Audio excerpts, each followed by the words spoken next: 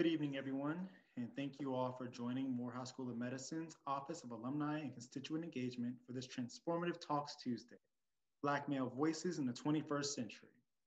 As a young Black male, I am truly excited to hear from all of our guests about how they balance work, life, and stereotypes associated with Black men. Now, my name is Cabral Moorhead, and I am a second-year physician assistant student at Morehouse School of Medicine. I also serve as the president of our inaugural class. Like our moderator and featured guest tonight, our physician assistant program is full of trailblazers dedicated to leadership, excellence, community service, and philanthropy. Just this year, we created the first fully student-funded scholarship at Morehouse School of Medicine, named after a PA trailblazer, Henry Lee Buddy Treadwell. Our moderator tonight, Miss Iris Grant, exemplifies all of these ideals and then some. Ms. Grant is the founder and CEO of the Genesi Group, a strategic philanthropy consultancy in PhilX, a philanthropy platform. Ms. Grant is a noted TEDx speaker and is known for her trademark right foot, left foot principle trainings. Ms. Grant is an accomplished leader in many aspects, including her membership to multiple directors and advisory boards, including the Association of Fundraising Professions, Lutheran Services Foundation, and the Head Start Policy Council. Without further ado, I introduce to you our moderator for tonight's panel, Ms. Iris Grant. Thank you, Cabral, and thank you for being here, and congratulations on being not only a PA program student at Morehouse School of Medicine, but for the incredible philanthropic efforts you and that student body has performed. It's commendable. Thank you and good evening to everyone. Happy Tuesday and welcome to Transformative Talk Tuesday, Black Men Voices in the 21st Century. We've got a powerful night ahead of us of great discussion, hour and a half, Q&A. At the end, you'll be able to ask questions on the platforms, in the chat, and in the Q&A of this incredible panel that we have tonight. It should be noted that we have a cross-generational section of conversation. We have gentlemen from 4 spans of generations with us on tonight to talk about lifestyle, philanthropy, their giving, their passions, politics, among many other things. So you're looking for an interesting night tonight. Thank you to our audience for being here, for taking your time out of your evening to join us. Whatever platform of social media you are joining us tonight, we welcome you and we ask you and invite you to continue through the evening with us. For this star-studded evening. We also want to thank the Office of Alumni and Constituent Engagement for having this incredible Black Men's Voice panel tonight and conversation. I'm honored to be here and we're going to get started. I want to introduce each of these individuals to you. By far, I would not be able to really tell you everything about them. As their resumes are impeccable, and even the tidbits that they shared about their hobbies or things that they enjoyed. But I'm gonna be able to give you just a snippet tonight about who they are and what they're doing. So first, thank you to Cabral Moorhead, who is a PA program student joining us tonight. I also wanna introduce to you Andre Williams. Andre is the founder and the president of Pivotal Wealth Management. It's an Atlanta-based independent advisory firm focused on building wealth. He received the 2019 Distinguished Service Award for the National Medical Association. He is a graduate of Morris Brown College. He resides in Atlanta, Georgia, so his work and his passions are here. And he is a member of Alpha Phi Alpha Fraternity Incorporated. So I want to welcome Andre tonight. Andre, thank you for taking time tonight to join with us. Next, I want to introduce Jarvis. Jarvis Sam is Vice President, Global Diversity and Inclusion at Nike. Jarvis is a graduate of Rice University, where he studied history, public policy, and sports management with an emphasis in race and gender rhetoric. I'm very interested in hearing more about that. Jarvis will receive his MBA from Brown University and IE School of Business in May of 2020. And he was recently named Forbes 30 Under 30 in Sports class of 2001. First of all, congratulations on that achievement. Thank you for joining us tonight, and we're looking for some sports talk and some lifestyle conversation with you. Next, I want to introduce Carl Hill, the fabulous Carl Hill. He is a director of multicultural and community affairs for Coca-Cola Bottling Company, United, here in the East region. He oversees the company's strategy for engagement with civic and nonprofit organizations in the state of Georgia. Again, creating his passions and giving here, right here in our own state. He holds a Bachelor of Science in Sales and Marketing from Xavier University of Louisiana, a Master of Business Administration from Georgia State University. He is also a board member of the YMCA of Metro Atlanta and an advisor for Christian City's 2021 Community Champion Awards. And we'd also like to say congratulations, as he and his wife are expecting a new baby. So he is adding and multiplying here in the state of Georgia. So Carl, thank you so much for being here with us on tonight. Next, I want to introduce Keith Robinson. Keith is an Oscar-nominated actor. He is a multi-talented man. He is actually going to be releasing his new album entitled Love Episodic 2 this summer. Congratulations on that. His latest movie, which he stars alongside veteran actress Essence Atkins for a romantic thriller entitled Open, which will premiere on March the 7th. So even though COVID has been happening, Keith has been active in engaging in his industry. You will know him as he played the role of C.C. White in the Academy Award-winning film Dreamgirls. You'll also recognize him for over 60 opportunities of work that he has done in film and in television, starring in popular works like alongside with Dreamgirls, This Christmas, Four Seasons, Fat Albert, CRU, and Saints and Sinners. And Saints and Sinners, I believe, is in its 4th season. So another yet successful premiere series going on. He is a Kentucky native. He attended the University of Georgia and has had an illustrious acting career, landing an incredible 60 projects in both film and television. We want to thank you for being here tonight, and we're looking forward to your engagement and conversation. Thank you for having me. A couple of more incredible gentlemen tonight. Justin Tanner. Justin Tanner is currently the Director of State and Local Government Affairs in the Southeast region for a Fortune 20 technology company.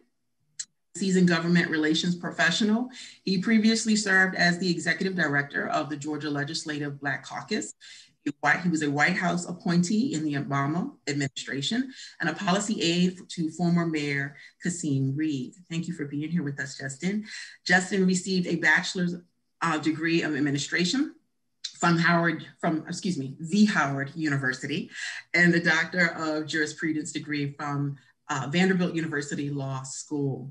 He is a member of Omega Psi Phi Fraternity Incorporated Alpha Chapter, and he also is a member of H.R. Butler Lodge, number 23 in Atlanta. Thank you, Justin, for being here and for the experience that you bring, the expertise to this panel. Thank you. We are looking forward to having you. Next, I will introduce Terrence Robinson.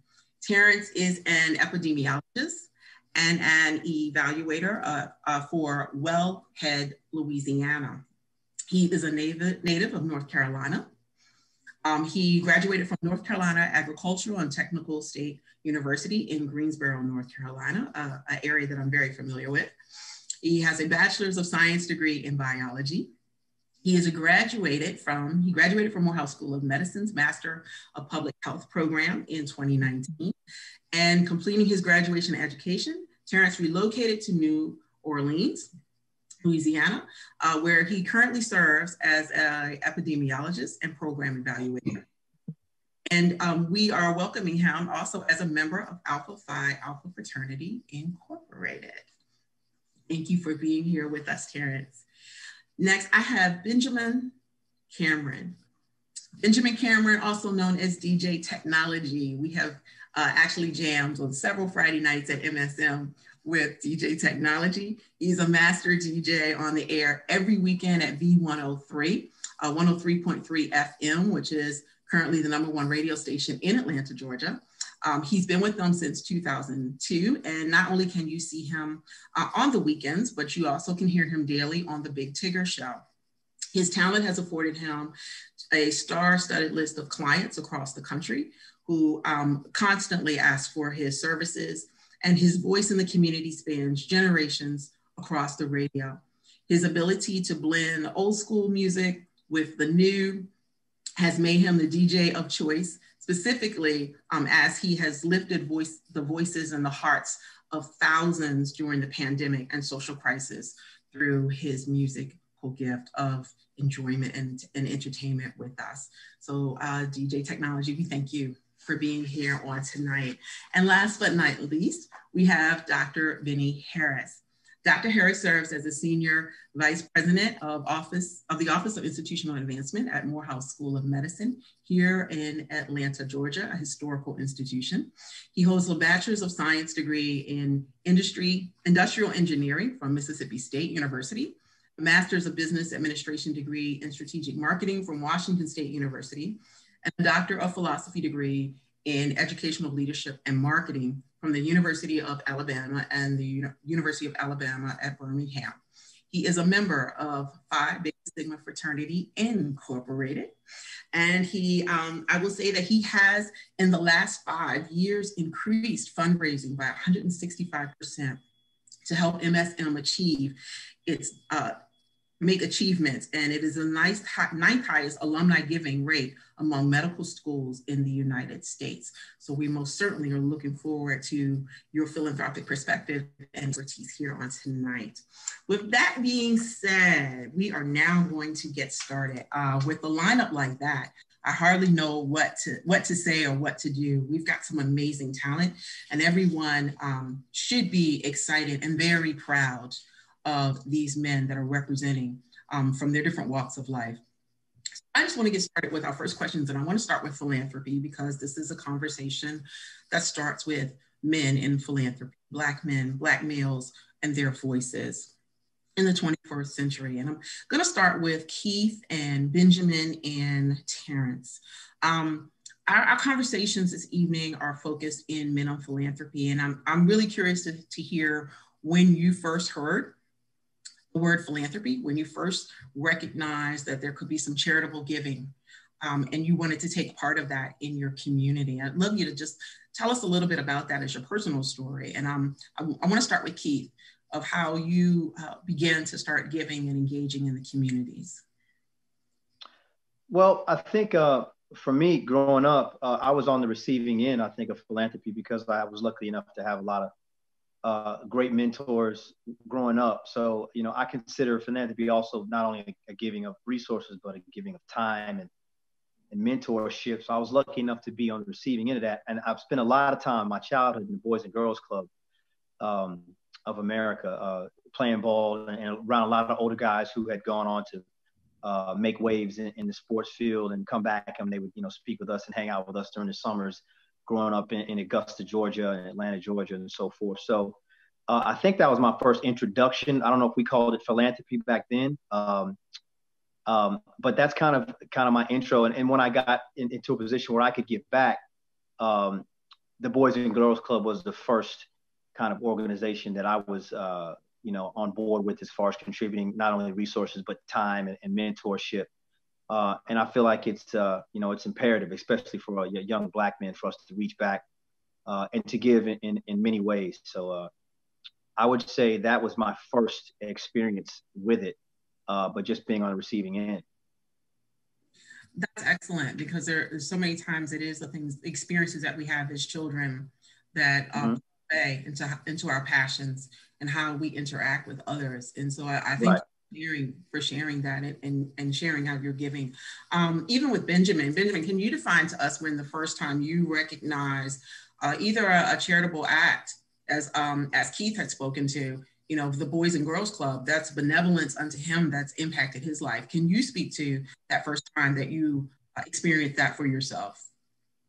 Well, ironically, I was actually kind of born into it. My father was a director of a Boys and Girls Club. Back then, it was just a boys club. So That's actually where he met my mother. And just being around my father, he was an educator.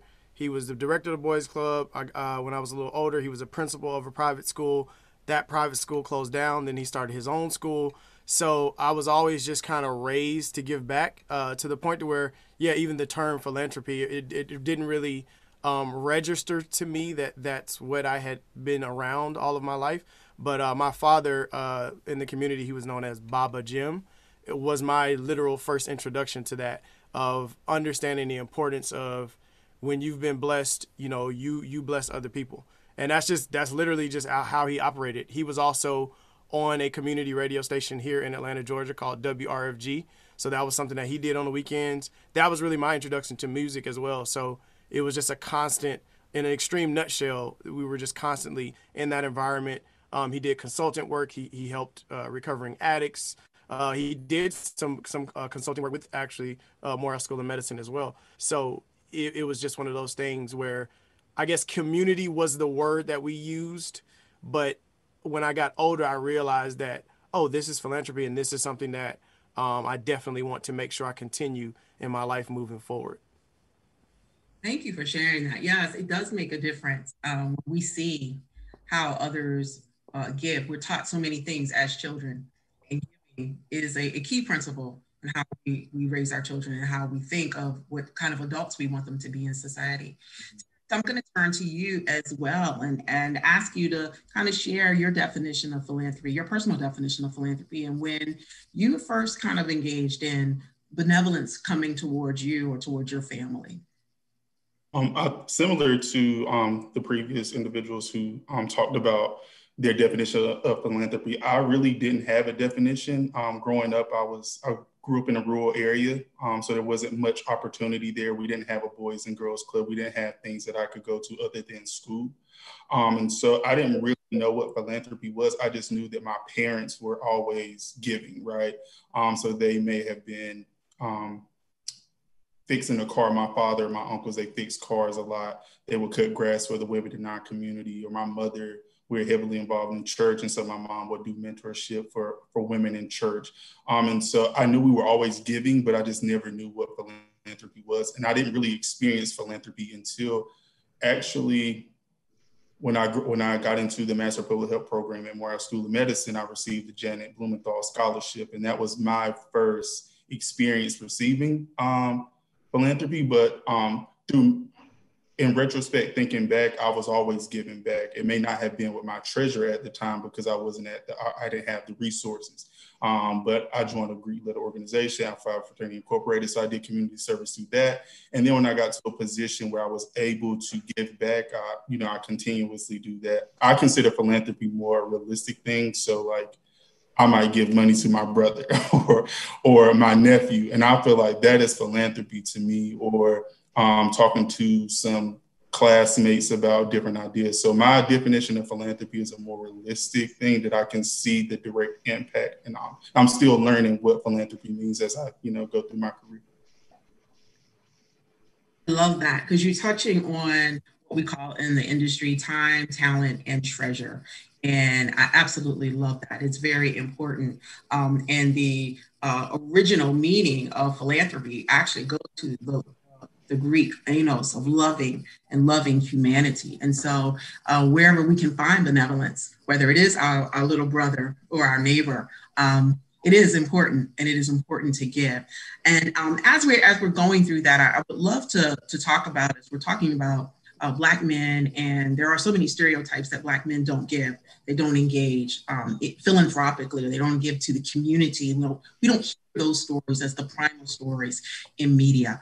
I'd like to talk to Jarvis and ask you, Jarvis, what do you think or if you think there is a difference in the public response between Black men giving and when a Black woman gives? Are there gender specific variances in what we hear? We all know that Robert Smith had given a considerable gift to Morehouse College, as well as we see, the years that Oprah Winfrey has given. Jarvis, can you speak to that a little bit and tell me if there is a difference between how we see and view Black males giving in philanthropy versus women? Yeah, there's a massive difference. And a lot of it is rooted in the initial rhetoric that we position on Black men. It's this idea or this what's dubbed as like the stylized representation that we position Black men as lacking, as ineffective, and at the same time, all of some of the traditional male stereotypes about the lack of altruistic behavior or this expectation of altruistic behavior, it's amplified. But the way it's positioned on Black men, even vis-a-vis their white male counterparts, is so much worse. It's done in such a way that not only is the altruism not expected, so when we see it happen in the case of like Robert F. Smith, we talk about it much more, but it's then shrouded in like these implications that, well, of course this didn't happen. And when we talk about it from a philanthropic perspective, we think about it at a macro level. The micro example is poor service in restaurants because they assume that as a Black man, you will not tip, or as a Black individual, you will not tip. And so you continue to see that the same type of pieces of conversation, they continue forward, albeit things like net worth, positional authority, power, etc. As it aligns specifically to the comparison to Black women, though, it's because we've created this point of view or perspective of who we believe the Black women is. And when we talk about it from the perspective of the in-group, we as Black men see opportunities to relish in and celebrate that queen's amazing moment of giving and of philanthropy. But to white communities, it creates a continuous justifiable moment of the separation of expectations by gender. It goes back to experiences even during antebellum slavery, where the role that women were expected to play, particularly Black women who were going through periods of enslavement, was that giver, that provider, that caretaker, which created a completely different experience than Black men. And so either way you spin it, it all goes back to this idea that when you think about the intersectional experiences of the tougher time that Black women receive, and yet when we talk about it or publicize in media, we often see the Black man continue to be vilified. That is an excellent way to describe that. And we do see that contention. And I've had conversations in preparing for this event tonight where the Black men that I spoke with felt very left out because they're giving, they're good guys, they're giving in the community, they're engaging, they're mentoring, they're providing for and protecting, and they are being seen in a completely different light via media, via our own piece. Even North and South and East and West, there's a completely different perspective in that. So that is a great way to look at that. And Andre, I'd like for you to kind of chime in on what Jarvis has said, and I'd love to hear your perspective on that and your response to the difference and the variances that we see in gender giving. Andre, you're on mute. My apologies. The idea or notion of Black men being providers sometimes gets a little bit distorted. And so I think that carries over into the philanthropic arena as well. And quite honestly, there are a lot of Black philanthropists. Perhaps we don't give them enough credit, but there is this notion of, how much you're going to give. Maybe it's like you give money for this particular year, but major gifts. We don't really target Black men enough. And so Robert's gift to Morehouse was a huge eye opener to say, wait a minute, there are major givers that exist out here that can make a substantial impact. And so I think that kind of shifted the thought processes of organizations to say, maybe we need to kind of retool and rethink some things, because the nurturer being the woman who's always giving back time, like you said, time, talents, treasures, et cetera, that the Black man wasn't really seen in the same light. And so I think that Robert's gift obviously started to create a kind of shift where that's concerned. But there are certainly a lot of Black men willing to donate, and a lot of untapped opportunities, because the conversations aren't being had because of the perception. So hopefully this will begin to change the idea, the thinking, and create a greater relationship or deepening of relationship development for Black men. Absolutely.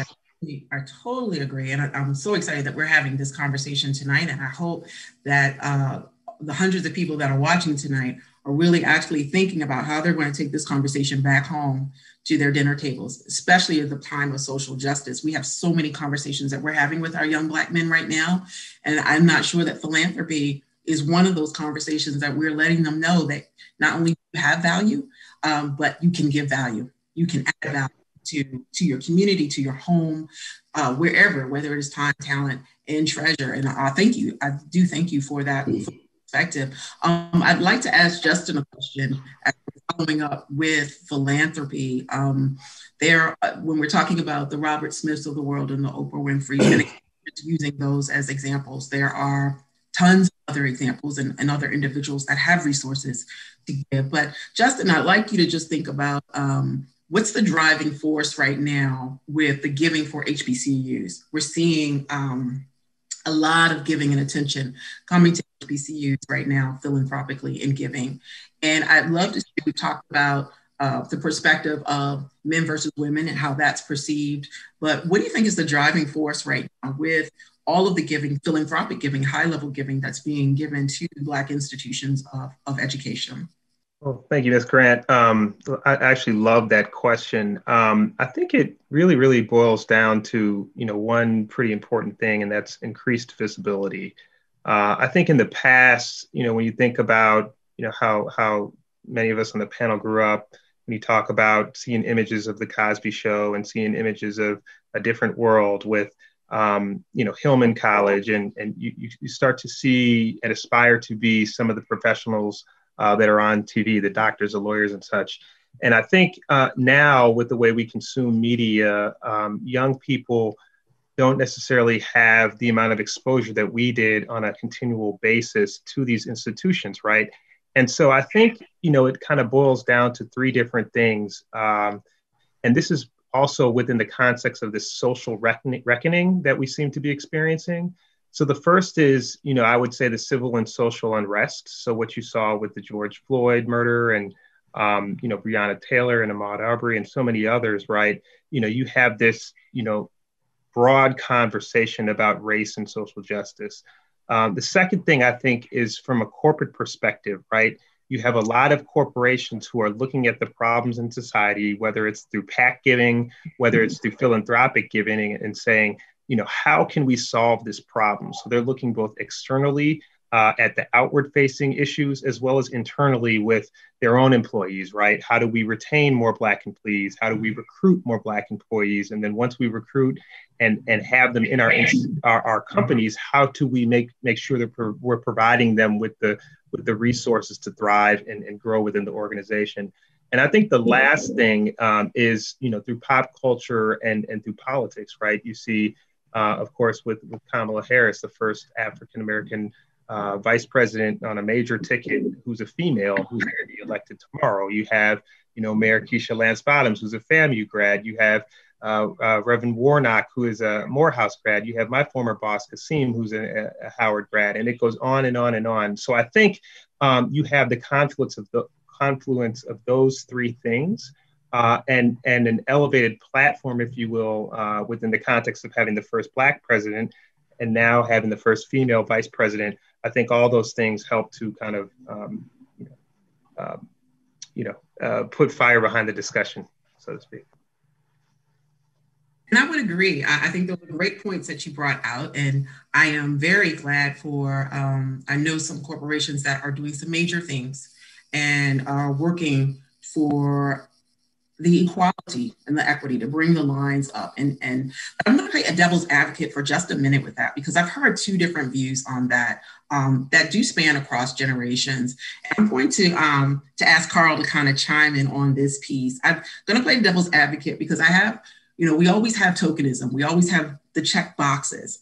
And so although some corporations are giving and some philanthropists are giving because it is the right thing to do, and they have a sense of wokeness or consciousness for the social perspectives that we are facing right now. But there are a lot of organizations who have been caught kind of in the closet with the finger pointed to them. And so they are checking boxes. And I'd love to hear, Carl, what you think about that on the tails of what Justin had brought up of how do we balance that? How do we know that? And how do we understand what there are some of the guilt consciousness that do exist that we are recipients of as well? Yeah, that's a great point. I think number one, we should all recognize and accept that, a lot of the giving, last year in the wake of George Floyd's killing was, you could call it white guilt or reactionary. It was what it was. And I think now's the time that you see in 2021 that we need to hold these companies accountable, right? So what you saw in the wake of his killing was immediately knee-jerk reaction. Number Fortune 100 companies immediately come out, Black Lives Matter, we support it. And then the next question was, all right, so what does that mean? So then they realized, all right, I need to open up the bank account, and now we need to start giving out money, which is great. But as you heard so many people say, what more can you do, right? We need more money. We need jobs. We need people to get in internship programs. We have debt. We have inequities in technology and Wi-Fi that we're dealing with. And I think right now we have an opportunity in 2021 to say, all right, in the anniversary, to hold them accountable of what has been done, right? So if you go to any of these companies right now, there's a manifesto of their Black Lives Matter statement and everything they will do to support it. We should all go on those websites and say, all right, we're here 1 year later. What steps have you taken? Now, you don't have to say everything needs to be done, right? Some of this is 4 or 5 years long, but you can see steps, you can see hiring, you can see giving, specifically giving to, small businesses, HBCUs, to recognize what their statements are living. So I encourage everybody to do that as we, play a little devil's advocate and realize we just need to hold them accountable in 2021. I absolutely agree. And I love that. I love the unapologetic terms that you did use, because some things they are what they are. And so we have to look at them based on the individuals and the organizations and really come around to full circle of, yes, you said you would do, but how do you continue to do, right? How do we, the only way that we are going to be able to have influence in systemic change is if our advocates consistently give and participate in the process of change long term, right? And so with those two perspectives being shared now, I want to ask Dr. Harris. Dr. Harris, I want to kind of focus now on what is the strategic long play with that when we have so many institutions right now that are not receiving as much money as some institutions are. We've got this balance, this dichotomy of how giving is done. What are your thoughts towards what we should do as individuals and as leaders in organizations of ensuring long-term sustainability with this dichotomy in giving? I think that's very important. Thank you very much. I think everyone has made exceptional points.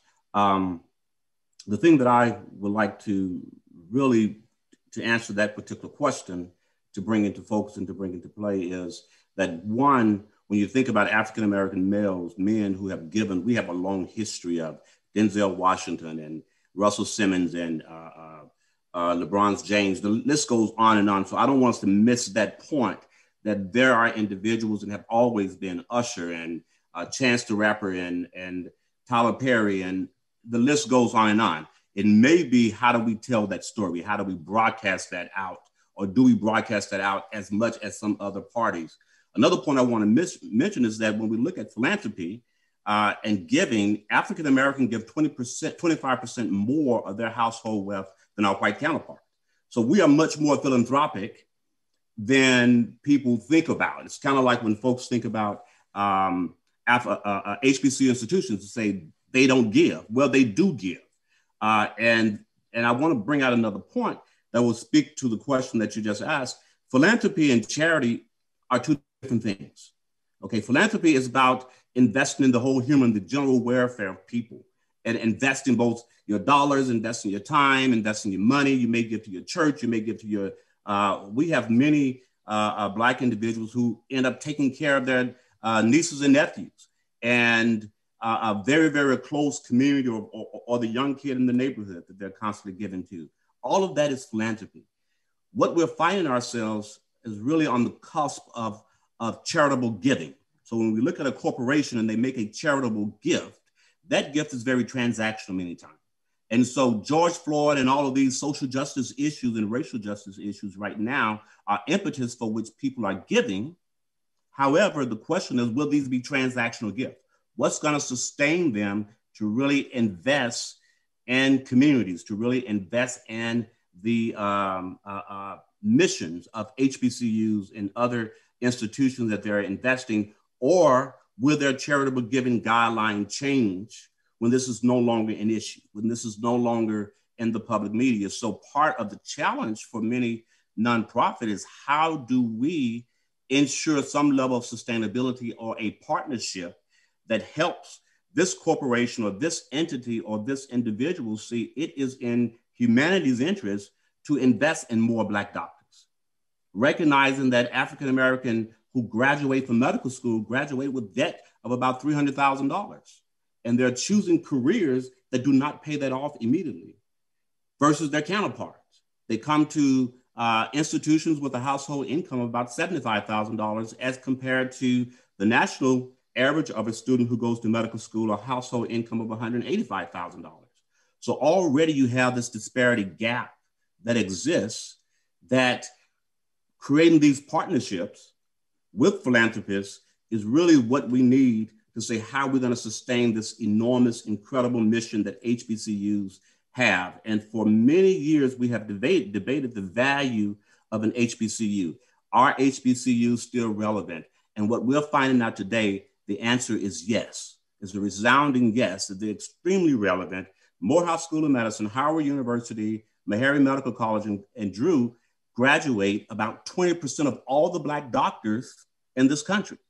When there are 157 medical schools in this country, 4 schools are graduating 20%, a very major disproportionate number. And that's the reason we're still so very important. That's a great answer. And I know that we have much work to do, even as a collective body, in how we're engaging. I know that we're going to take questions at the end, but there was a question that came up directly that I think is important to this conversation and at this point before we move on. And so I do want to take note of this, this audience attender's question. And the question was, why are a majority of donations being given to the AUC and the other HBCUs, such as Fort Valley State University, which needs help and are neglected? And I'm gonna pitch that back to Andre and ask Andre to kind of chime in and give a thought on that. I think that was an important question to address right here at this point where we are in that. Andre, you're on mute. I try to, sorry about that. Thank you for the question. You know, different philanthropists or donors have different metrics for the institutions that they decide they want to give to. You take a Mackenzie Scott, for example, and that's been the big one in the news lately.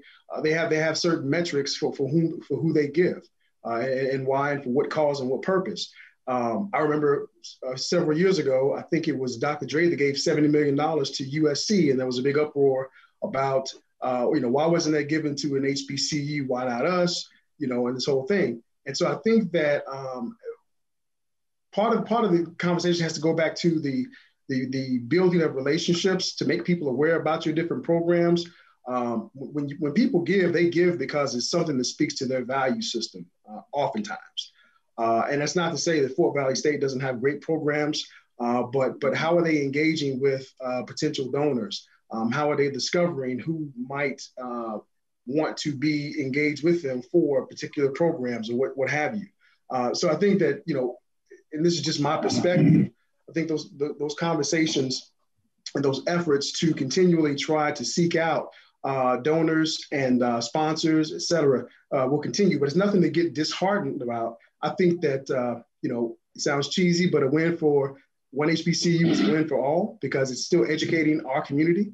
But obviously, you know, every institution wants to get some of those dollars, and you know, they always ask the question, well, what can we do? How can we possibly be a recipient? And really, I think it's just a matter of, you know, not getting upset, but even probably going back to those people saying, well, you know, ask the question. So, what are your criteria? You know, what is it that you seek? And just try to get a better understanding from those possible donors, and then of course discover new opportunities elsewhere. Yeah, excellent. Yes, and I'm gonna ask Jarvis. I know Jarvis wanted to chime in on that as well. Jarvis, if you would. I will tell you, gentlemen, this is a heated discussion. We're getting a lot of devil's advocate questions in the queue. But Jarvis, I would love for you to chime in on that as well. Yeah, I can speak about it from the corporate lens. And here's my perspective. There are a lot of corporations, and this is coming from spending 8 years working in the tech industry, where there are 5 key HBCUs that have proven to generate talent that big companies like Google, Facebook, Twitter, and Snapchat believe aligns to their standards, for example, of engineering. And so they neglect HBCUs 6 through 20.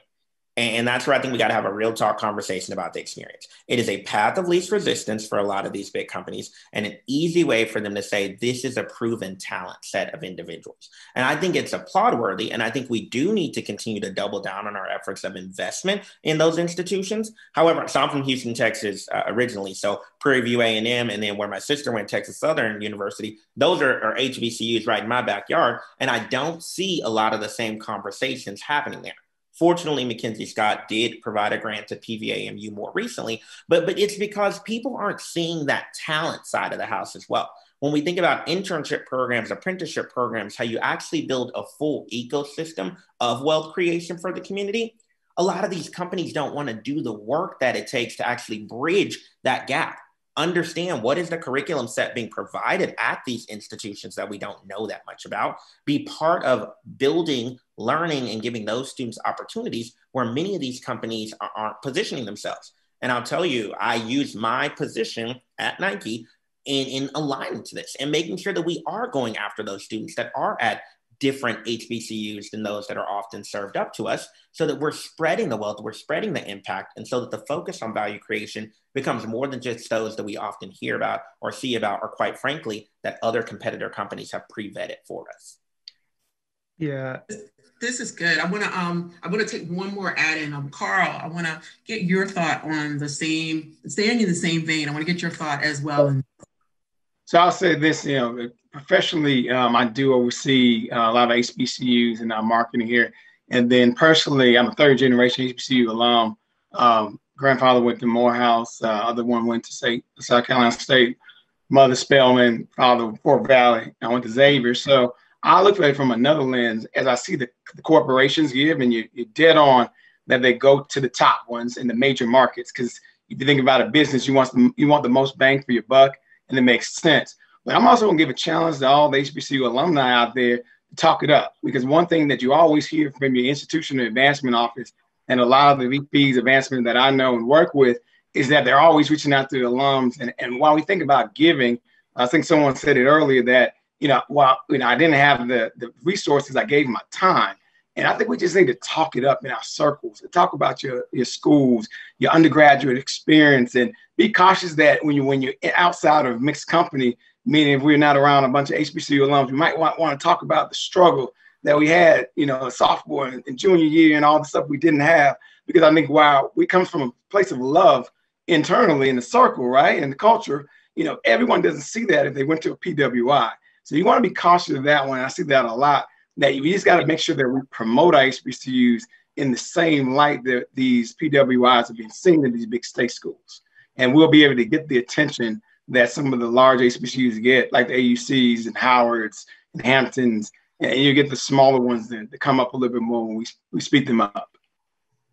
That is a great point. We're gonna keep them moving into action. I know I want to get, this is a hot topic for us, and this is why we are here. I want to get some more responses towards the end, but I do want to move on to the next topic because it does talk about how we engage. So I know everybody's gonna have another thought, but I wanted you guys to hold it just for a minute. We're gonna go back to that because our chat is blowing up with this. And I think that this is a really good conversation for us to have. I do wanna move right into lifestyle because we've got 4 generations here. We've got 8 amazing men here, and you're all extremely very different and then very much the same. So we wanna do something a little bit fun for a second. We wanna put the married men versus the single men right now. We got a little bit of a challenge here in conversation with you. And so I want to talk about, when we talked about George Floyd, and we talked about the death of George Floyd and so many others, the list would go on and on and on tonight. But some of our audience wants to know how your experience as a Black man impacted your parenting. right? So there's some variances in that. So I want to start with Keith. I want to talk to you. I know Keith is an engaged family man, and Keith, I want to know what your perspective was when all these things broke out. How did it impact or change alter your parenting or your thought of parenting? Well, for me, when all this stuff broke out, I had my first child. My son is 9 months old. So this is pretty much all I know as a parent. And it just made me that much more anxious about him being out in the world, and me, when he gets to that age where he's moving around on his own, giving him the talks about how he's viewed, how he's looked at, and just be able to reflect back when he's old enough. And I can tell him that, he was born in the middle of a major human rights, civil rights movement, and a major pandemic, and a lot of the things that, this 2020 was probably one of the most monumental years I think that we've all experienced since we've been alive. So, and that's his first year on earth. So for me as a parent, I don't know that before, because it's kind of like, as I'm seeing the headlines, I'm feeding my son. So it's just kind of feeding into my whole psyche of, how my parents raised me. I think they were able to let me get on my bike in the morning before the sun came up, and I wouldn't come back until the sun came down. I'd be out moving around. They were very free with me, but I know that that's not going to be the same case with my son, because times are so much more treacherous right now. So I think I'm getting informed inwardly and outwardly every day as a new father. So it's pretty interesting. I think that is an interesting perspective. And again, congratulations for you and your family. What a challenging time as a Black man to have a child born, and you have one perspective based on your experiences, and then you see the whole world kind of flip upside down in the middle of this. And I want to flip that to kind of Carl. Carl, I'd love to hear how things have affected your parenting as a Black man, and what experiences have you chosen to share or not share with children in the light of George Floyd and the social issues right now? Yeah, that's a great question. I think we have a 7-year-old son, a 5-year-old daughter, and upcoming daughter in April. But I think the largest one that I would say is that it's, the events of 2020 has forced us to share a lot more than I would like to, quite frankly. But you couldn't escape it, right? You got Sesame Street coming on board talking about race, and Elmo, and it's just something that has been inundated. And if you think about the technology the kids uses, you really can't censor what they see. You have commercials come up. So unfortunately, especially with my 7-year-old, we had a conversation probably a lot earlier than we would like about race, and talked about certain friends who were white, and he really didn't understand it. He was like, he's a person. But we felt it was important that he understood that he was Black, to make him understand that as he starts to grow up and hears certain things, right, that he understands that perspective, that he should own that from his identity standpoint. So I think it's just forced us to have maybe a more proactive role in that identity than I think other generations had. I believe you're absolutely right. And the male role model inside our homes and externally in our communities is so important. And these conversations are so important. And it is unfortunate that we've got to have them at such a young age, right? They don't get a chance to really be just children. I remember when I was a child, it was whimsical. It was, like he said, you could go out at when the sun came up and come back in at a late hour. I come back in when the street lights came on. But you didn't have that fear. I didn't grow up with that fear. And now there's a really different reality that we have to equip our children with. Dr. Harris, I'd like to point that same question to you as a father of sons. I'd love to hear what your perspective is right now with your sons and their age, and how you're dealing with that with them. Well, thank you. I have 2 college-age sons. And when all of this happened, my wife and I spent a lot of time really thinking about, being afraid for our sons. And we've always talked to them about how to respond to cops if they get pulled over. Both of them drive, and how to be respectful, how to say yes, sir, all those types of things. We also told them that if you get pulled over, call us immediately, put us on the phone, because that was really, really important. I think part of what we deal with is that our young people and our kids grow up in such diverse environments. And so while you don't want them to, and they have white friends, and they have Asian friends, they have Latino friends, and all these different diversity of friends.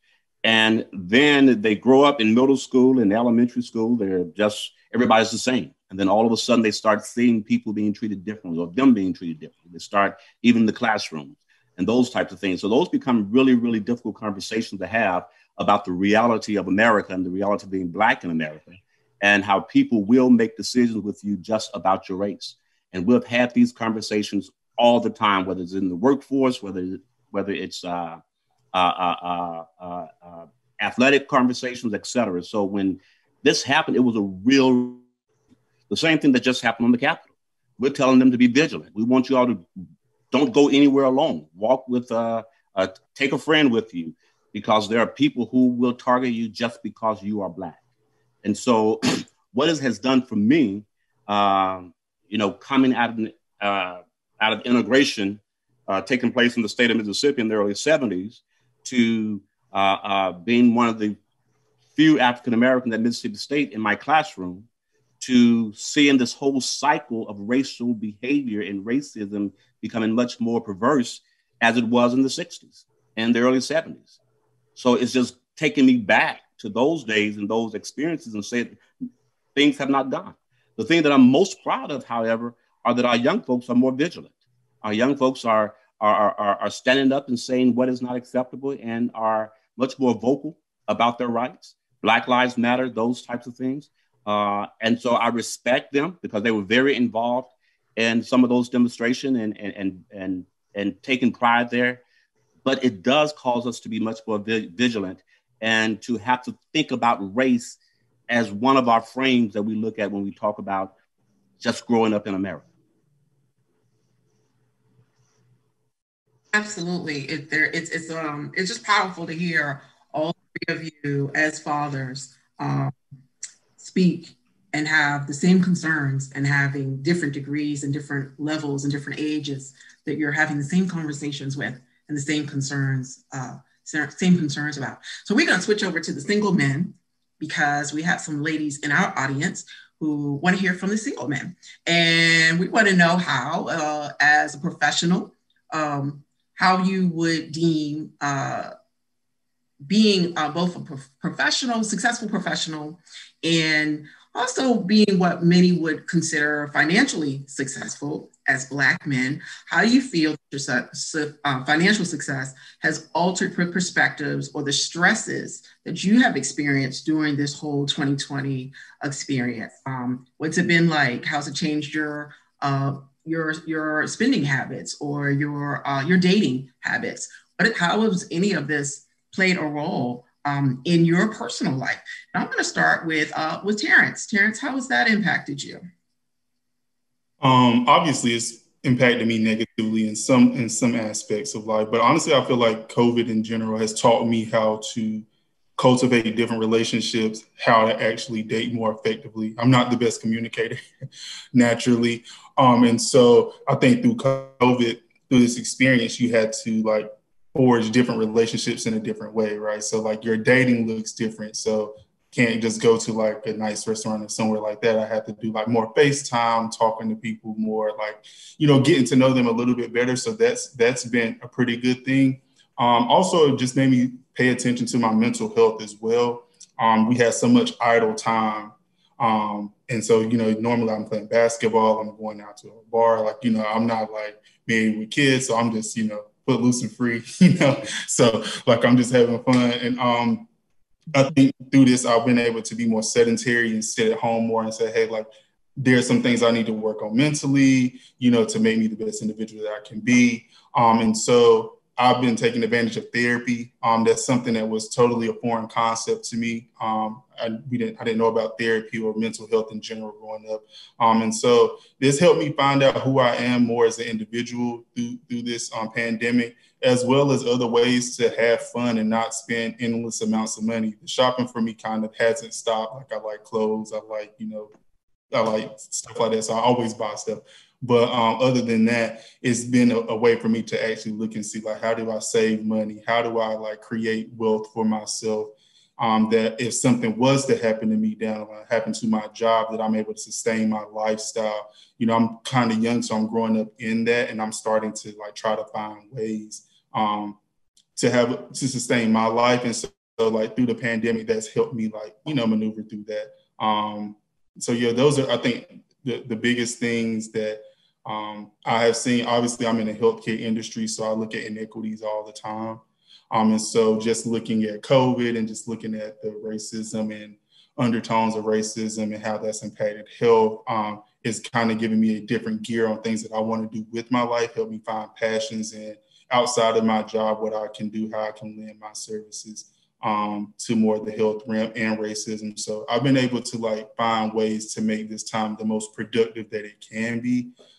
Because I don't feel like I should just be idle in this time just because there's a pandemic. There's other ways for me to be effective. So I love that. I love that. Retail therapy is a real thing. Absolutely. And many of us have not been able to truly enjoy that the way we like to enjoy that. I'll put my hand up first. But I love some of the points that you made, because it is something that we're going to be looking at critically. And we're going to talk about COVID in a minute when we're talking about the postpartum effects of COVID-19, just of mental wellness, of people being in isolation. But Andre, I am coming to you. How has this impacted you as a Black man in America? How has it changed your personal perspectives of dating or finances, or just how has it impacted your personal life? Well, on the social front, obviously, you have to be more creative with the dating life. So perhaps I'll buy dinner and have it delivered to the home, and we can, have dinner over Zoom or Skype or what have you. So you got to be more creative. You got to be more committed to communication. Whereas if somebody's in your presence, maybe not so much. So that's what kind of happens on the social side of things. Business-wise, now for me, it's been good business-wise because I'm a financial advisor. So, all of the sponsorship events and, the travel to and fro and, courting clients and all that, all those expenses have declined tremendously. But I've also embraced this time because it seems like the world's kind of slowed down somewhat. So it allows you to kind of focus on some of the goals you might have for your business, the goals you might have for your personal development. And that slowdown has really been beneficial. But from a business perspective, being able to use Zoom and all the various technologies, DocuSign, et cetera, I really haven't had an interruption on the business front in that way. And I think a lot of my clients have actually been more focused on, okay, I'm here, I'm not spending all this money on trips and vacations and travel. Let me do something productive. Let me put some things in place. So that mentality has actually helped, me thrive with, clientele and business development and so on and so forth. So do I want to be back out and travel? Obviously, yes, of course. But, I don't mind, saving a little bit in the pockets for a period of time. And I'm hopeful that this pandemic will be over here soon. And of course, MSM is getting out doing their part to help administer the vaccine. So I'm hoping that third quarter we'll be back out and back to some normalcy. We'll see. Yes, absolutely. And when we talk about the new normal, I think we all have to kind of we've had almost 12, believe it or not, almost 12 months. When we hit March, it'll be a whole year. And we absolutely have to have different perspectives. If we have not taken time as Black people to think differently about how we're spending, what we're doing, how we're engaging, how we're having communication, that was a key point, Andre, then we've kind of missed out on some things and opportunities that we need to have on this. And I want to, while we're right there in that space, I want to go ahead and move to COVID, because I want to talk about COVID a little bit. I still want to talk a little bit about politics, which is a personal favorite of mine. But I want to talk about the vaccine a little bit, as we've had almost 12 months of COVID-19. None of us expected that. We had the 3 months where we thought, okay, we'll kind of teetle and toddle a little bit and we'll get back to a normal space. And we have not been in that space. And I want to touch base with Jarvis. Jarvis, I want to kind of get your perspective on the vaccine conversation to what's the conversation among you and your peers about the vaccine. We're very aware of the Tuskegee experiment and a lot of other things that have not been shared in the media that people of color and Black people have experienced, particularly Black men. And I'd love to hear what your peers are saying right now, what you're thinking about the vaccine.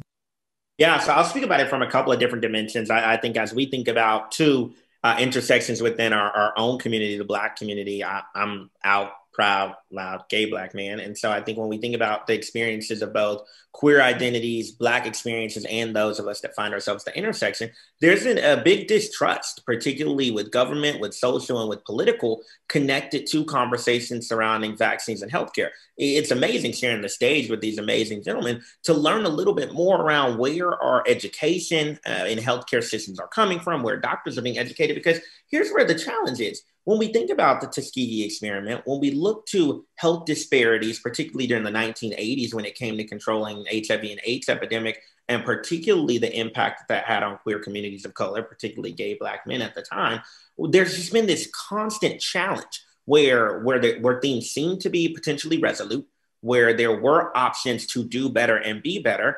There just seemed to be this constant failure on behalf of government at the state, federal, and national level connected to these communities. And so when you think about folks that sit in that, kind of dubbed political, like anti-vaxxer space versus the sentiments that I'm hearing employed by a lot of Black communities and even my peers talking about this discussion, a lot of it comes from, we have been so conditioned to believe that there is a time frame by which vaccines and testing periods of vaccines should prove true. And then when you have sentiment being thrown out that, hey, we're going to ensure that these communities get it first, which, while incredibly well-intentioned, has a very negative implication when we're like, no, we've seen this narrative play out before. And in fact, it was utilizing Black bodies as lab rats down a pathway of experimentation. And so where I think we have to get to is a space where when we're thinking about vaccine distribution, as we're having the conversation for how we overcome some of the challenges connected to the pandemic, we have to recognize the impact that the pandemic itself has had on communities of color, particularly the Black community. Then do the cut across and say, how has this experience particularly impacted folks of Black queer identities, Black women, Black trans identified folks, and use the frame of equity, not equality. So equity, think about the needs of those populations and solve there. Like, that's the first big step. And then yield education as the second piece, and then empathy. And that's what I think is lost. We often approach Black folks with the perspective of sympathy. I feel sorry for, or we did wrong because. It's taking a step back, recognize where you were complicit previously, demonstrate that empathetic capacity, and then try to seek a rollout or an engagement with that community. That's the only way that it's going to be properly well received. Great perspective. Now, Justin, I want you to chime in on this as well and talk about that kind of counterbalancing where Jarvis has spoken to, and where you also see peers having some early adoptive perspectives of it, or some resistance. Absolutely. And building off of Jarvis's point, I think the first thing we need to do is make sure that we're acknowledging that the people who are feeling that way, that their feelings are valid, right? Whether it's because they're just scared of the vaccine and what it may do to them, or they don't have the information that they need. Using myself as an example, I am very adamant about healthcare and listening to the experts and vaccines. And initially, even myself, the doubt was going through my mind, having worked in the big machinery of government, about how the heck did they approve something in a year that usually takes 4, 5, 6 years to approve and push through the system. So something about that, I wanted to kind of see what it would do to other people before I injected that into myself, right? And so after I educated myself about both the Moderna vaccine and the Pfizer vaccine and how they don't actually inject the actual vaccine into you, but it teaches your body how to fight the vaccine, right? I became more comfortable with it. But I think the second thing is we need to meet people where they are. I think we need to approach it like we would approach any other campaign, whether it's, folks who complain that the Democratic Party hasn't done anything for them or the Republican Party hasn't done anything for them. You have to reach out to those people and earn their trust and educate them and talk to them and engage in a dialogue, whether it's a campaign, broad marketing campaign, or individual by individual. And eventually you'll get there, but you shouldn't, I think the mistake, and myself included, that we put on people is that we place these expectations on people to just get it when they either may not have the information we do, or they have valid reasons for feeling the way they do. And so I'll, open up to the other panelists as well if they have any other thoughts. I love that. I wanna touch on something you said, because you really spoke to meeting people where they are, right? Validating how they feel, finding out why they feel that way. And when we talk about philanthropy in a very big perspective, when we're engaging in the communities, we are meeting people where they are, where their need is, whether it's emotional, whether it's physical, spiritual, whatever those bases are. That is a form of benevolence. That's your time, your talent, your treasure to help educate and to philanthropically have a perspective of engaging and educating our community. So I love what you said on that, because you do have to meet people where you are. Even Jarvis spoke to that, wherever you are on the tier, wherever you are on the platform, however you identify, wherever you are in the social economic perspective, we have to learn to meet our people where they are so that they feel comfortable with that. And then we have to educate our counterparts as how to engage with us, right? And that is a part of the philanthropic perspective. So I love what both of you said and how we're engaging. And I know we're gonna have questions in the Q&A on that. With that, I do wanna get, Keith, I wanna ask you, because you've been in LA, in California. California has been hit heavily with COVID-19, and you guys have been experiencing some lockdowns that the rest of us outside of New York have not really experienced. Can you just talk a little bit about that and maybe perhaps perspectives of in the industry, what you're hearing from your peers regarding the COVID-19 and the vaccine? Well, I think, LA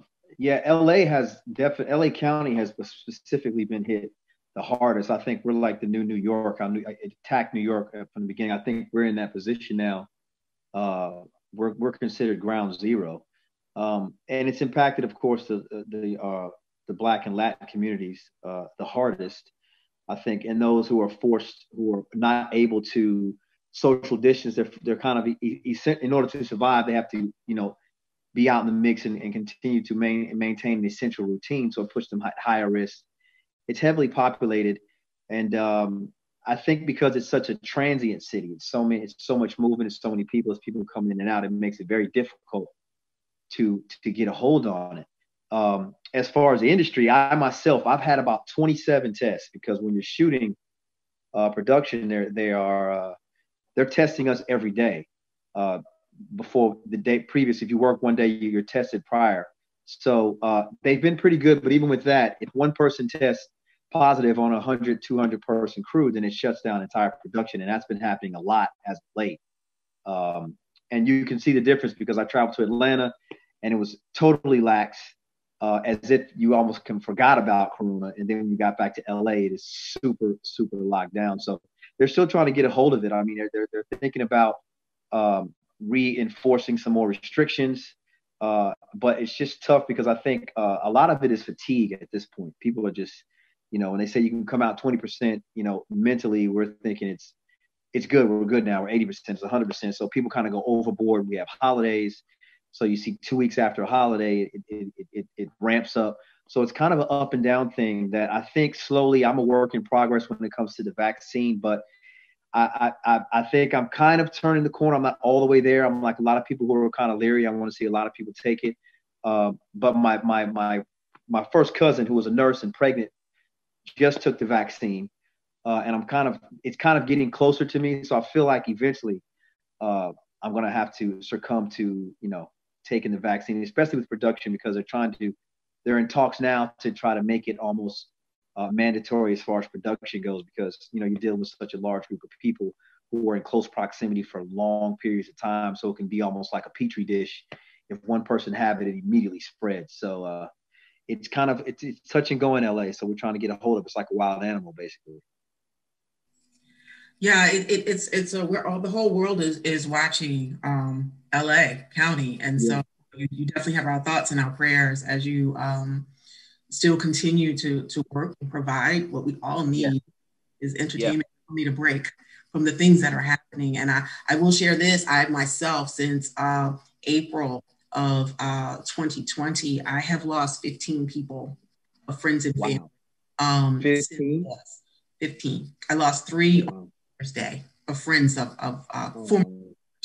And when it starts getting that close, you start thinking differently about the perspective and the engagement. And I do believe that we're all really like 1 degree of separation with this. I don't know anyone who has not been impacted. It changed the focus of my New Year's Day. It changed the perspective of it, as Jarvis and Terrence were saying earlier. You start thinking about life a little differently and how you're engaging and how you're moving. And so I think this conversation tonight, specifically for our Black men, is critical. It is critical because you are the kings of our community, right? And so we celebrate you all tonight, but we also, we pray and are concerned about how this impacts each of you as we move forward. And so I want to thank you for sharing with that. I want to add Gabriel to the conversation. He was our student that introduced us. I want to add him to this next portion of the conversation and ask him to join us. We're gonna just jump into a little bit of politics before we're coming on down to the wire. And I do want to get some good questions in, but I kind of wanted this to be an open freestyle conversation right now. We often joke with our peers that we are not, I do anyway, I joke that we are not our grandfather's generation.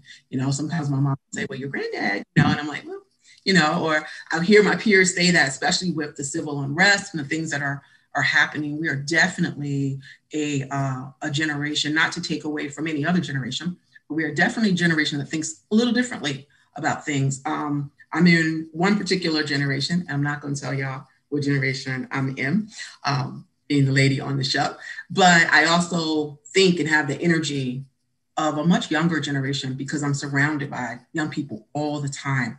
And so I want this just to be, just to kind of freestyle. You guys just kind of jump in where you are. In the recent loss with Representative John Lewis, we've often commented that there's a difference in our generations, the way we move. And his statement was saying that the protest excited him, right? And what history, what history we saw in his life and how he was excited. And I'm going to kick it off first with Andre, and then I want the rest of you to kind of just jump in. What's your opinion and what excites or concerns you right now, thinking about the words of John Lewis, about the younger generation's way of being politically involved? Like, where do you see us going in the next 6 or 7 months? Because we've got a lot of work to do. Yeah, to me, it kind of felt like a great awakening because I know back in 2018, I was heavily involved with Stacey Abrams' campaign and going door to door as a volunteer. And a lot of the young people would say, oh, I'm not voting. My vote doesn't make a difference. That was the mindset. And I was kind of blown by that. But I'm like, OK, I can't get upset. This person hasn't been educated. Maybe they need to have a little conversation. But Stacey's efforts to bring all those voters to the polls was amazing. But that type of effort, that type of energy is now being shown across the country. So I share Representative Lewis's enthusiasm for these young people that are actually trying to be proactive with making a difference. The thing that I want and I hope that happens is they continue to remain diligent because, there have been some key events that have happened. Obviously, George Floyd passing, not passing, but actually being murdered. Breonna Taylor, there's some things that are kind of in your face that people want justice. And so when times aren't as volatile, I want people to understand that, hey, you still need to be involved. I think Carl was talking earlier about corporations. Well, we need to do the same thing for our representatives. If you say you're going to do these things for our communities, we need to come back and check in. Are you checking off the boxes for things that you promised you would do? But in order to do that, the activism has to be continuous and not just the result of some event or some act that was over the top, so to speak. So I love the enthusiasm. Obviously, we've made a difference at the polls because we turned Georgia from red to blue. So the power in the polls is evident, but there's more work to be done, and we just have to, stay on the path and continue to keep those efforts moving forward. So I'm hopeful that will continue because we got Stacey's. I think she's gonna run for governor again. So things like that have to continue the movement forward. But we've got to do a lot for our communities, and we need our representatives to be very diligent with what they are promising and delivering on those promises. And those young people can actually help make sure that occurs. And I want to jump back in here for a second. Benjamin, I want to get your thought and your perspective on this, not just on COVID and the isolation of COVID for a younger generation, but also in the words of John Lewis. Like, what is the new for us, and how do we move forward? How do we engage? Well, I think I am super grateful and happy to see the type of activism that we have going on. I also think that because each generation is different, how we even digest news is totally different, right? So we're living in a totally social society. So as we become more active and as we think of the impact of these things that are happening in our neighborhoods or things that are happening in politics, things that are happening in our government, making them relevant, because, well, I'm a millennial. I don't like to admit that. I'm a little bit of an older millennial, but I'm technically a millennial, right? So the way that we are now becoming active, and I'm working with some Gen Z people and I see how they operate. So I think basically what needs to happen is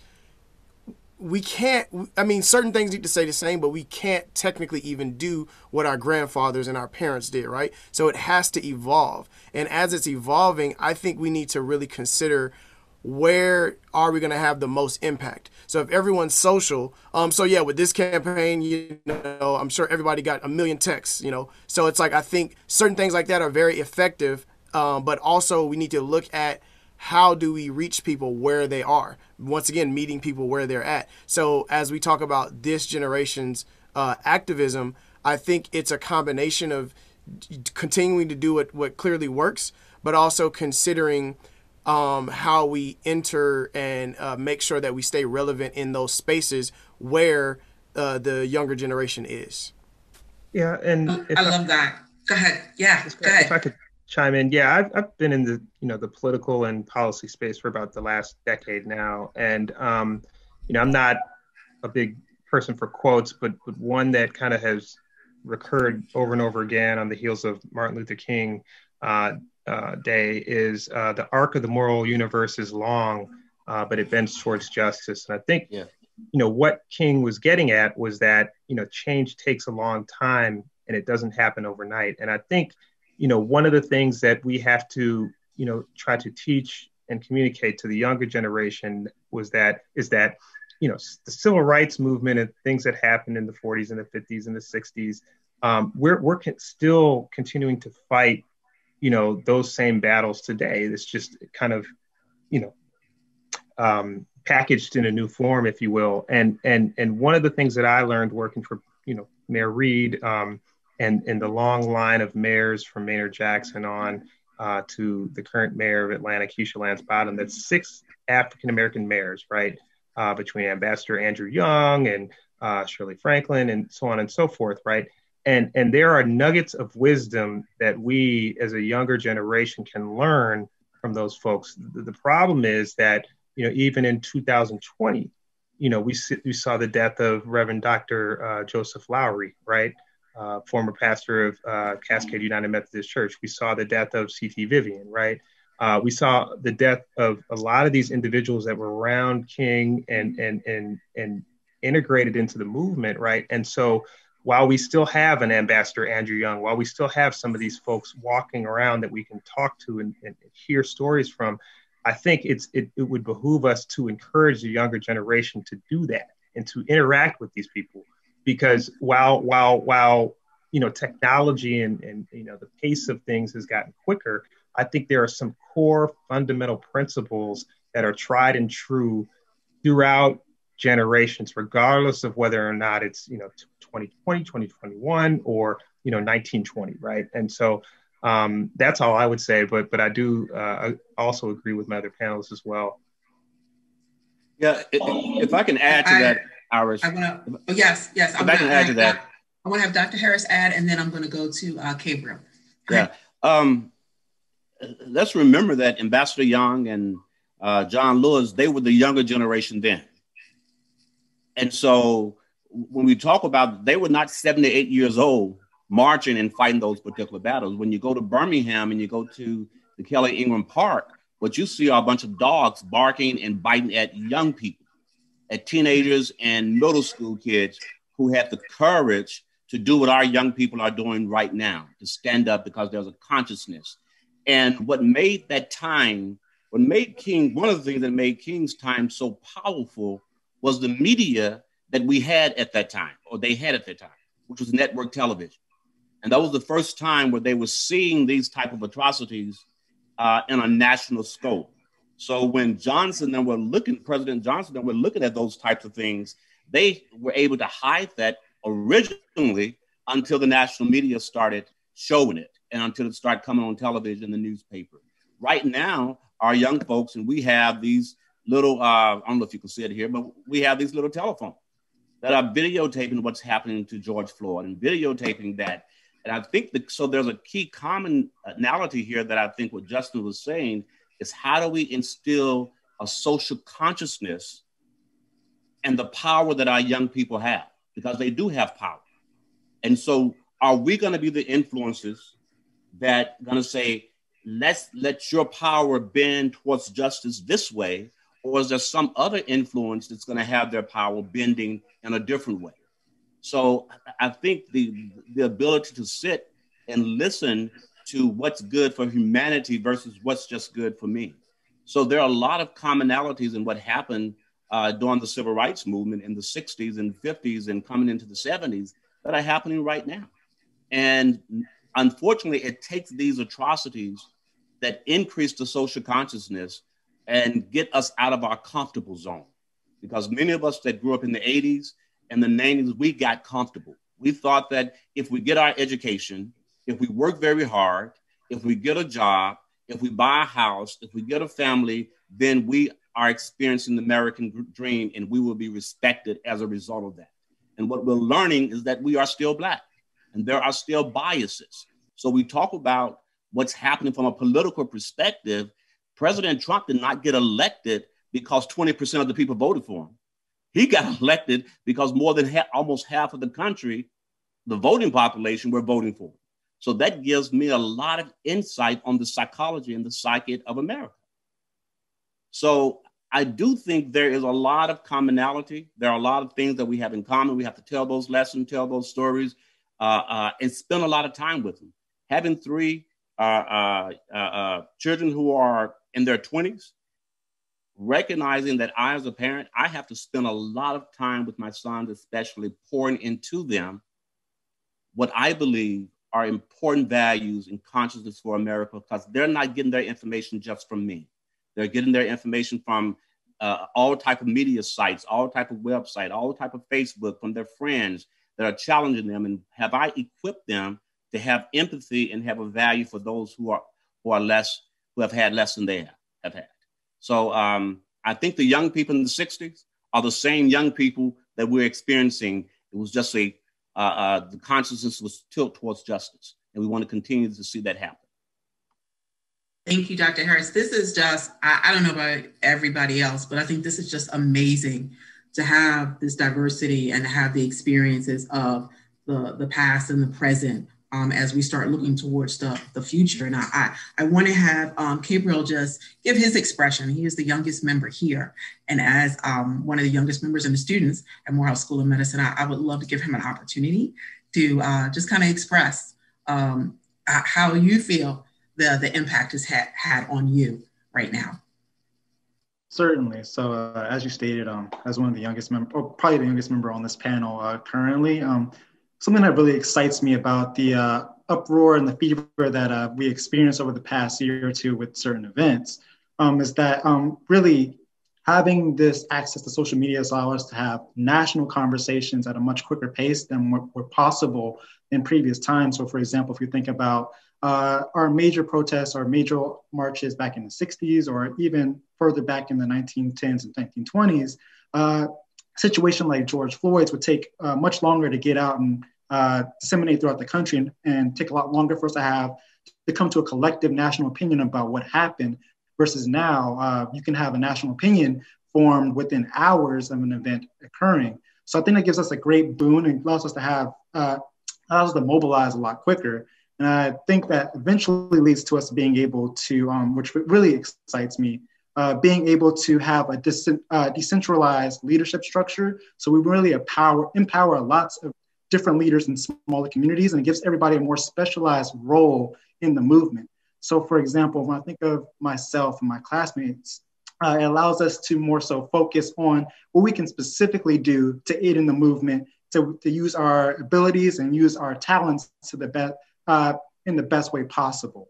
So I think being able to specialize in that way and being able to empower each and every one of us to be the leaders that we're capable of being is definitely a big move forward. And I'm actually really excited about the work that not only my generation, but the generations before me and the ones that are coming after us as well, we're going to continue to do to help move this country forward.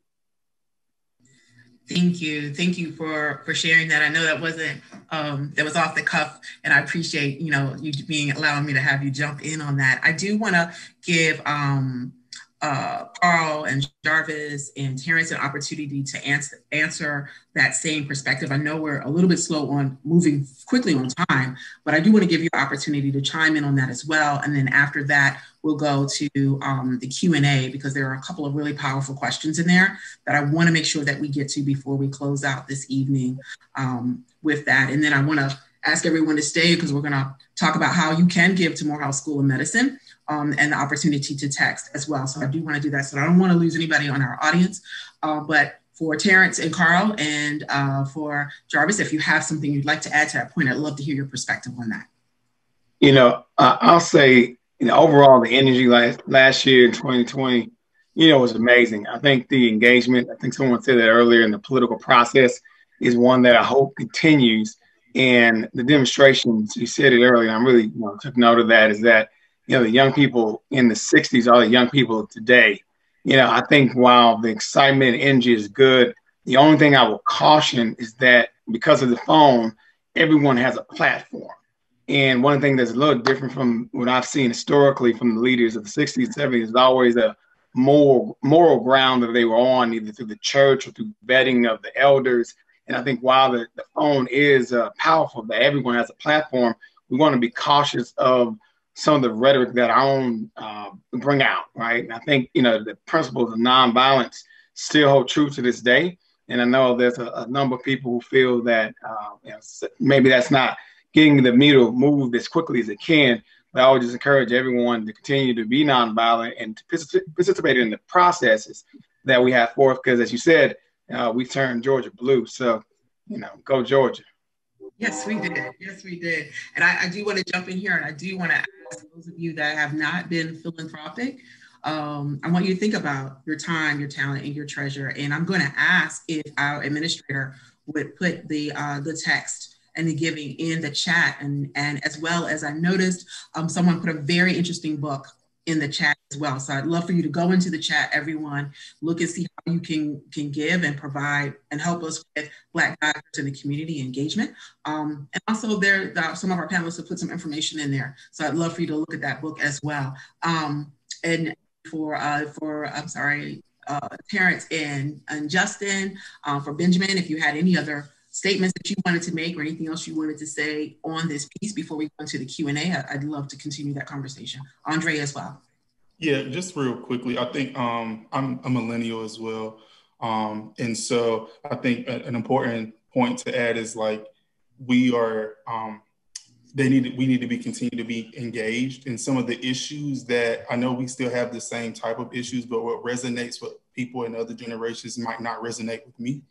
And so we have to continue to engage those individuals and find what I know for us in the millennials, what is important to us and what social issues that we want to fight. Because we're not like our grandfathers. We're not in that mind frame. We didn't experience the things that our grandparents, our forefathers experienced. And so we have to be mindful that we need to be engaged on the issues that we feel are important, because that will stimulate us to continue to be a part of the process. I think we've moved from a time where in voting, you know, we needed to vote because we needed to vote. But now it's more so, I know for a lot of my friends, are the issues that you are running on important to me? And these are my list of issues that I deem to be important. And are you engaging me on those issues instead of just me giving you my vote? And so I think that's an important thing to remember, is that when we're not monolithic, we're not going to have the same views. That's the wonderful thing about Black individuals. Like, we have different views. We come from different lenses. And so you have to be able to engage me where I am and target me and the people who think like me in order to stimulate me enough to want to be a part of the process. And if you're not, then that onus is not going to fall only on me for not participating, but it's going to fall on you for not speaking to the issues that are going to move me. And I think that's what we're seeing a lot in the younger generation, is that they're finding the social issues like environmental justice is something super big in my brother's age, and they will not move or budge on that issue. And so I think that's respectable, because it's not necessarily like we're going to just do this for you because of just doing it. We want you to do something that's going to be important to us and create a better life for us in the long run. So I think that's just all I want to say. Thank you. Before we move into the questions, Jarvis, Dustin, anyone else? Yeah, so for me, I'm actually based out here in Portland, Oregon, which was really deemed like ground zero for a lot of the uprisings happening post the murder of George Floyd. So I've gotten to see what youth activism truly looks like and the impact, particularly on the coast, that's been happening. But, you know, 2 quick points that I'll make. I think Dr. Harris summed it up really well. We got to provide opportunities to teach and train the youth of today about the experiences of the past that led them to have the levels of freedom to engage in the current system and current infrastructure. Because I heard a couple of sound bites while I was out there protesting with them of things like, oh, you know, I would not have sat by if I was a slave. I would not have done or dealt with the fire hoses or the dogs. And it's like, you don't get it. There was not that choice rhetoric that you're using. That wasn't the status quo at that time. So learn the facts and understand the history and see how all of those actions and activities, those historical leaders, those kings and queens, they led to your ability to protest in this way. And so getting them to be conditioned there. And then 2, just given the work that I do and getting to work closely with Gen Z and Gen Alpha, I think that the use of social platforms like TikTok, Facebook, Twitter, Snapchat, it's been incredible around information distribution. The one concern that I have for them, though, it's the exact reason why people were so surprised last Wednesday with the insurrection, is because we curate our feeds so much, and the algorithm used by these tech companies curates our experiences so that we're only consuming certain types of information. And it can actually limit the magnitude of the reality of just how bad things may potentially be. And so it's recognizing that what you're seeing on your social platforms that are really good for information distribution, don't let that be the only area that you're consuming from. Be open to actually consuming news and media from a site or a platform that you know may have a directly opposing viewpoint as yourself, because quite frankly, the knowledge of what the other side is dealing with or cooking up may be the big piece that saves you or helps advance your own platform.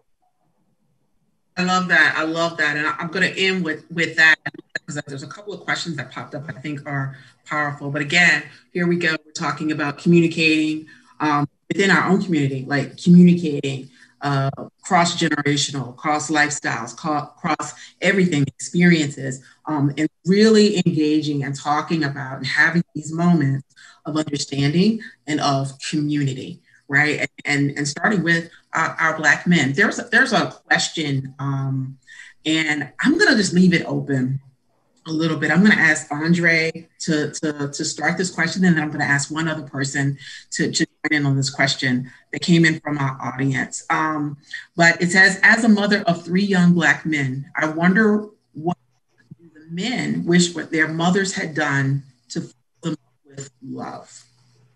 I'm sorry, you were breaking up. Can you ask the question again, please? Yes. Mm-hmm. It says, the question is, as a mother of young Black men, I wonder what these men wish that their mothers could have done to fill them with love.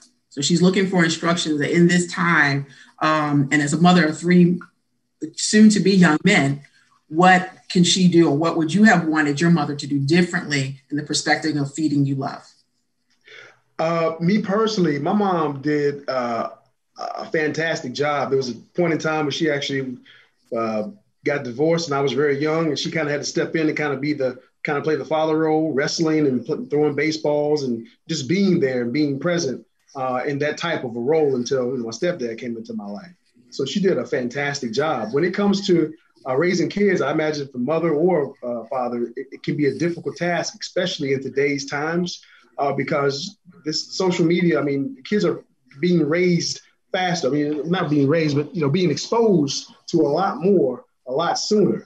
And the best any parent can do is to be there, to be available, to be open to the conversations, to listen, and understand and what the perspective is of their child at a given point in time in their development.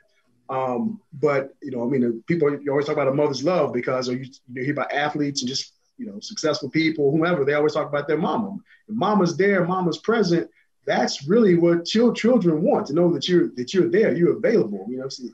People talk about boys don't cry and all that.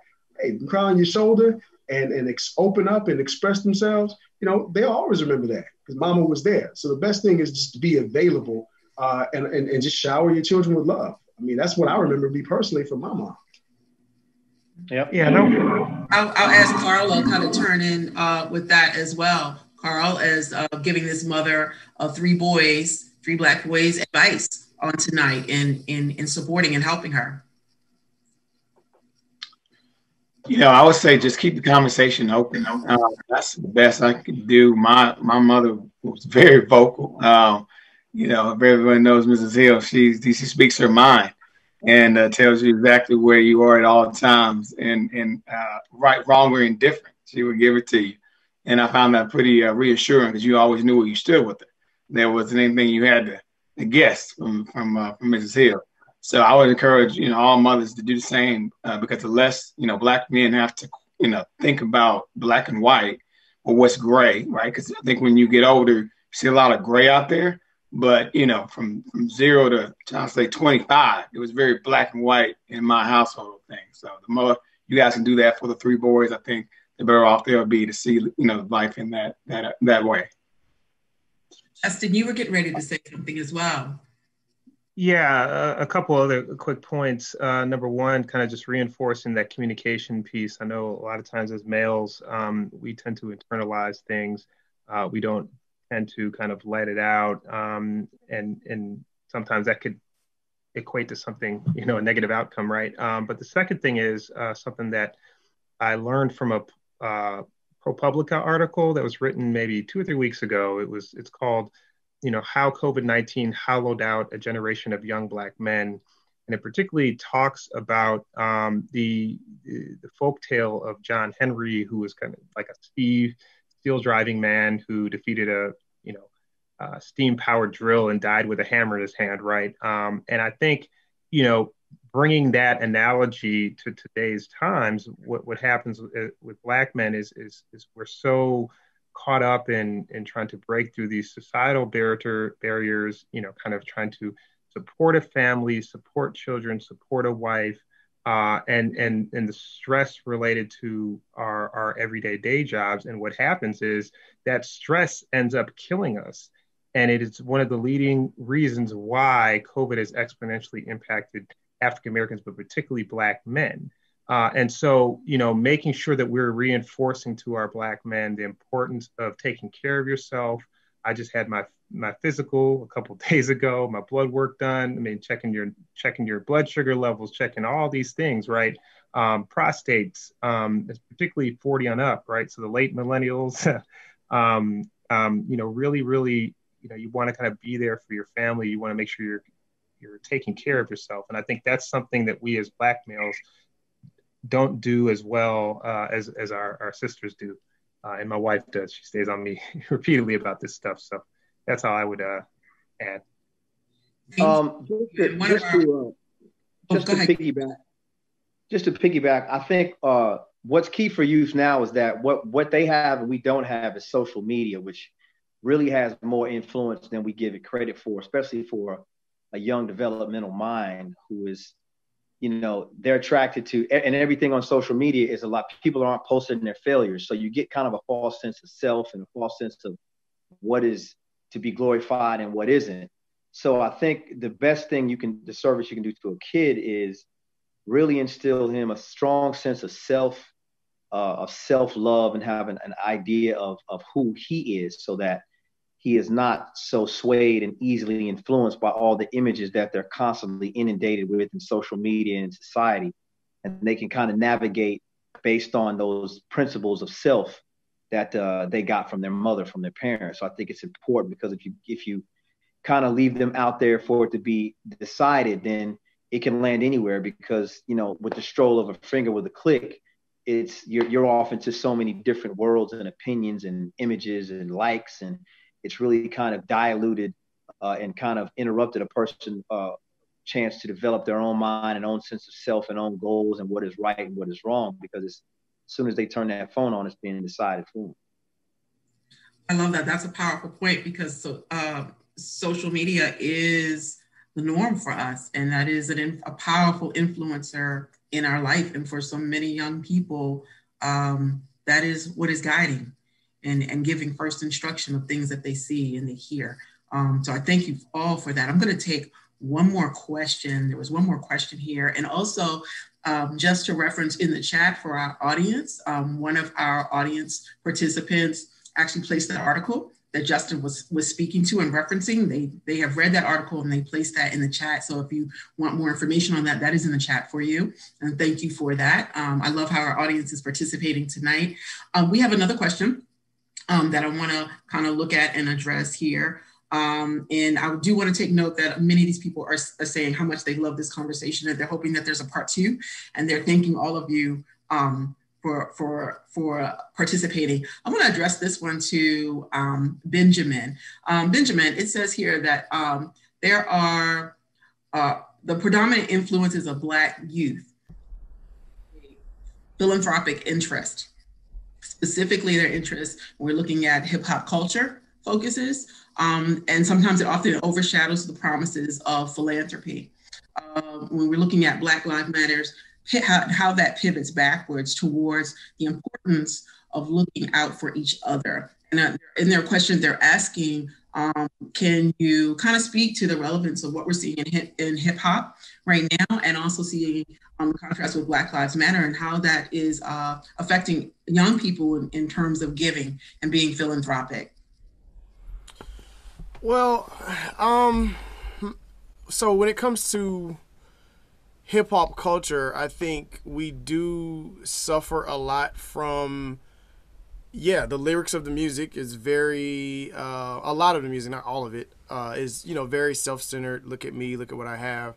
I'm sorry, I don't have any exact references right now, but I have seen, in a similar way of what we discussed earlier, where there are people who give back that may not talk about it, right? So I think as much as it's not as predominant in the lyrics, there are a lot of people that I probably don't know what they gave because they might not have publicized it, but I do know artists who give back. So I think as a short version of the answer to the question, the lyrics I don't think are really helping to promote a culture of giving back.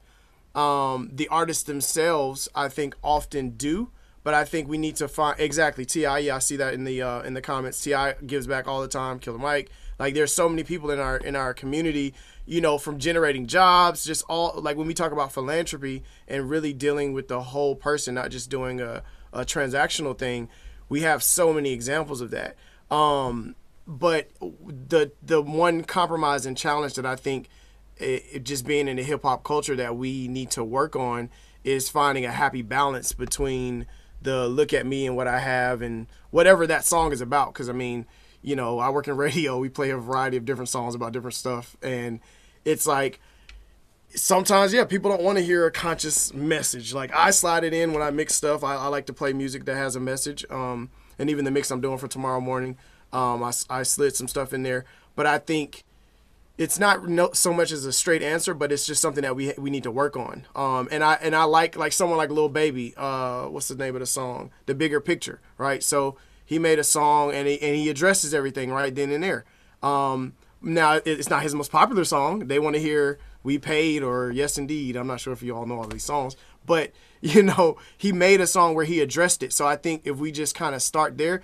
So the answer to the question honestly is yes and no. So It's not as predominant as I honestly, as a DJ, think it should be. But at the same time, we have the T.I.s, we have the Lil Babies, we have the Killer Mikes, we have people in hip hop culture. We have people that I might not know about, like, you know, the Migos may be doing something right now to give back. I know Greg Street works with a lot of hip hop artists, and they give back all the time. So if we kind of shift our focus to make sure that the lyrics highlight more of that, I think we'll be in good shape.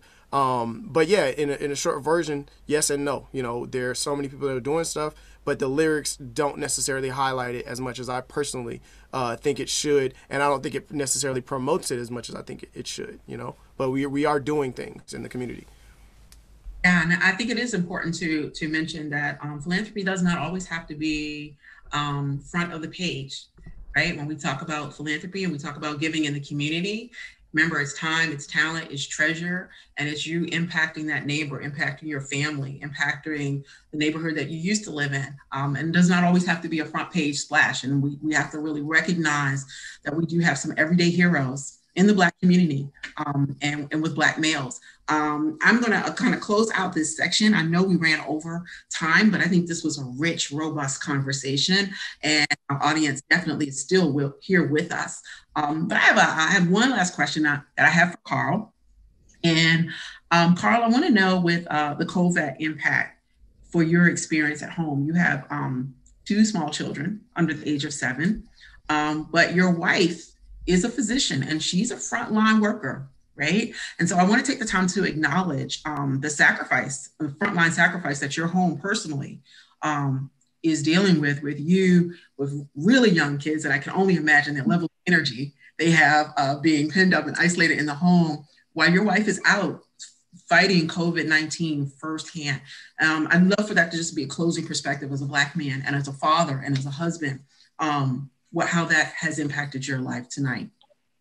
Well, you know, I think it's been very invaluable. And I think about what my wife is doing every day and what she's truly leading. And I've talked to a friend over the weekend, and, you know, we both have OBGYN wives, and we feel very honored because what they do every day is truly important, right? Think about what a bad day is to you in your business. You might miss some sales numbers, but what a bad day looks like for them is drastically different, and what you have to do on top of that. Then you add in COVID-19 and, you know, the pandemic, when everyone's at home, you know, there's still tasks to go in. And, you know, them, and I will put a shameless plug out there for Xavier University having the most African-Americans graduated from med school for HBCU. I have a lot of friends that are physicians and frontline workers, and they're heroes. And quite frankly, it's gotten everybody to wake up, in my mind, to see, especially in the Black community, right? Because we take that for granted in Atlanta because we have so many Black physicians, how special they are, and how we should, you know, definitely look to them with the love and respect that they deserve. For the home, the family, they know mommy's a hero.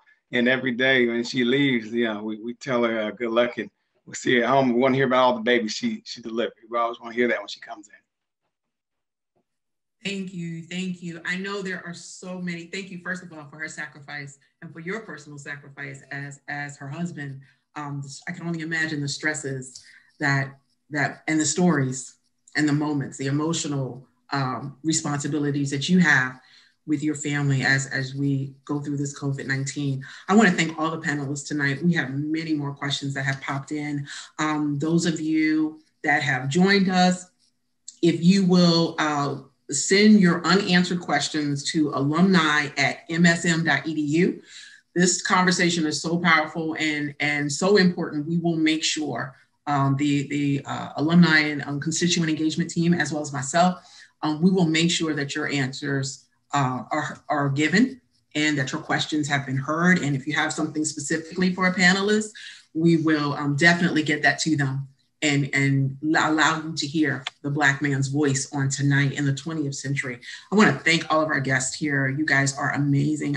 The time went by quick, and I really could do some more time with you guys. It's phenomenal. We don't get to hear this that often. So I want to thank all of you for doing that. Again, I want to thank the Office of Alumni and Constituent Engagement, the Morehouse School of Medicine staff for doing an amazing job for doing this. I want to thank you for allowing me to be your host and your moderator on tonight. It was an honor and a privilege to be with each of you.